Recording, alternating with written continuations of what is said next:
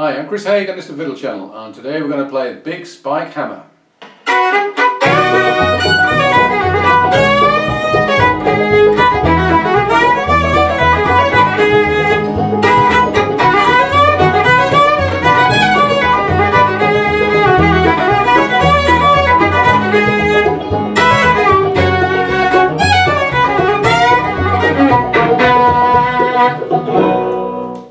Big Spike Hammer was a request from both Bobby and Jill, so I knew it must be a popular one. This was written by the Osborne Brothers. It was recorded also in 1987 by the Bluegrass Album band led by Tony Rice and featuring Bobby Hicks, and I'm going to give you his solo among other things.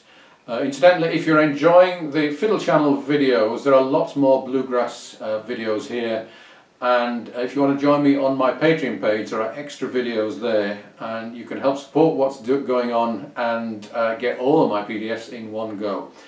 Anyway, I'm going to give you various sections to this tune. I'm going to give you the intro, the verse and chorus, and then the Bobby Hicks solo, and finally some ideas on how you can improvise a solo. And this is in the key of B, which is probably the main challenge. The second challenge is the structure of the thing, which is not straightforward. But let's start off with the banjo intro.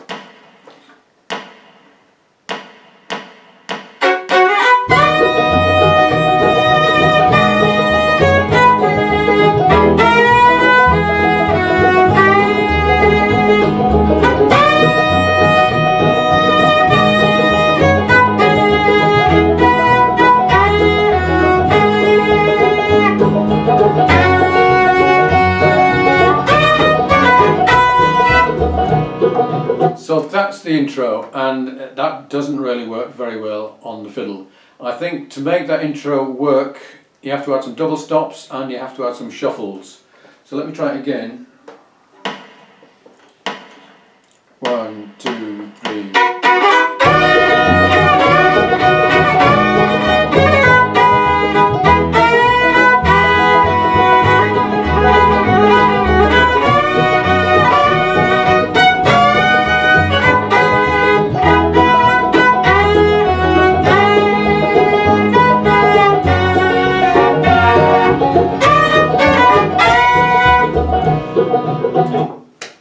So that's the intro, but if you've got a banjo player, leave it to the banjo player and just maybe do a bit of that.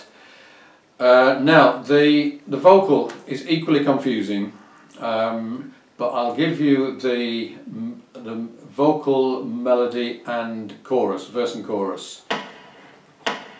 1, 2, 3.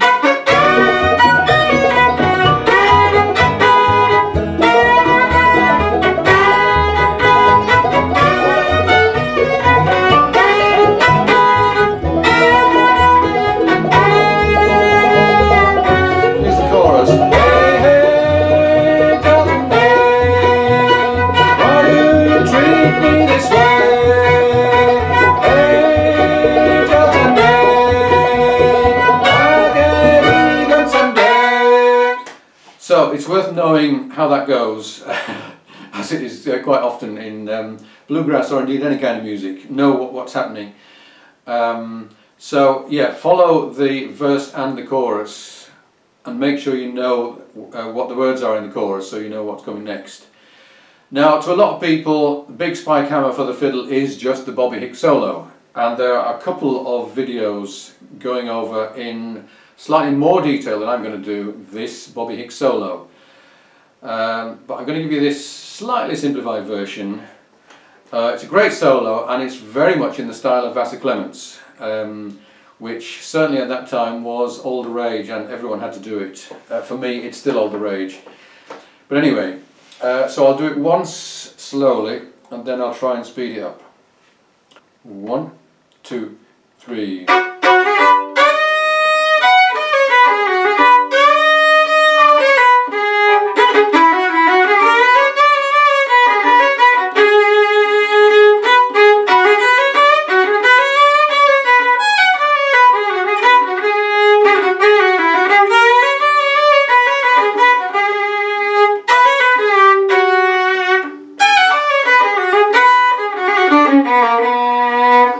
Okay, Okay, quite a handful. So, first line is pretty straightforward, but I'll just go through it slowly.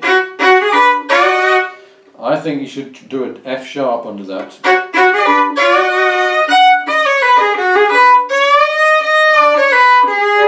Okay, first difficult phrase. We've got an A sharp, so we're sliding up the first finger. Here.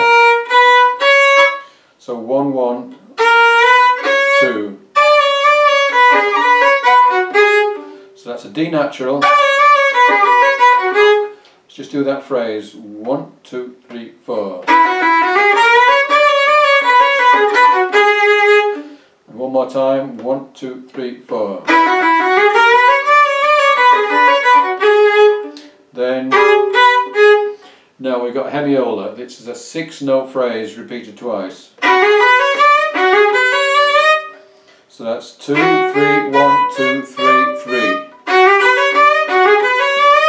And then, so you bring your third finger down from there to there.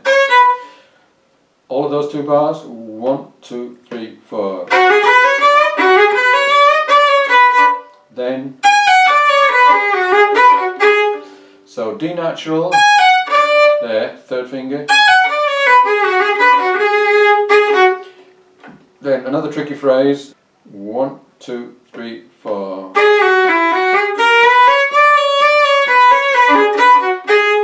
So it's 3, 2, 1, and then 1, 1, 2, 3.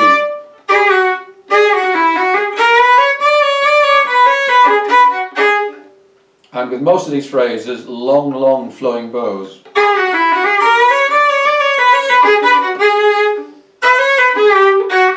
Here we're sliding the third finger down. 3, 3, 2. Then the final phrase.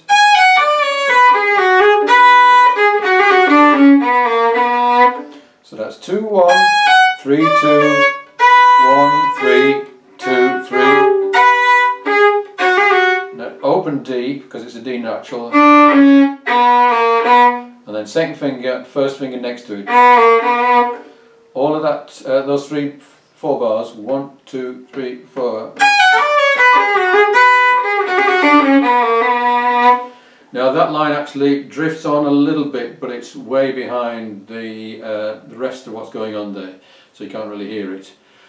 So let's try and do all of that solo at a moderate tempo with the backing. 1, 2, 3.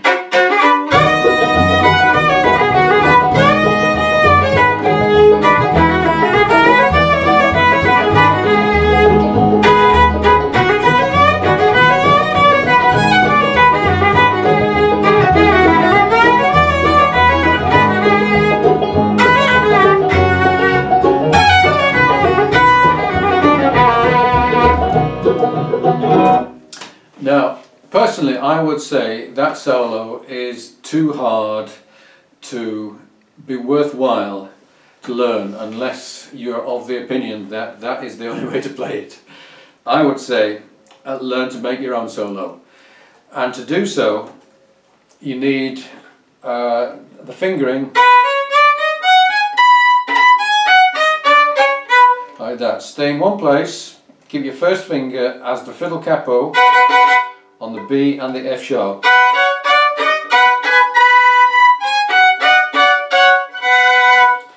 And for me at least, to improvise a solo just on that scale is going to be both easier and smoother, and it's probably going to sound better than spending weeks learning that solo.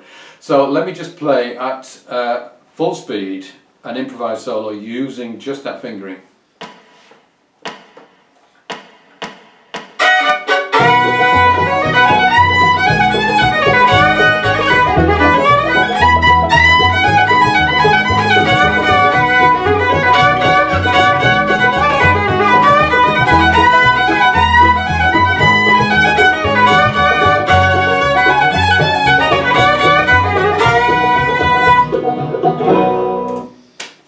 So for me, that's far easier, but people on the conservative wing of the bluegrass scene definitely want to stick to how it was done.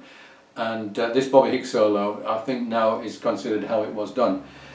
Thank you for watching. If you would like a copy of the sheet music for this, then do subscribe to the channel and send me an email. If you would like to help support the work I'm doing creating these videos, then do please consider joining me on Patreon.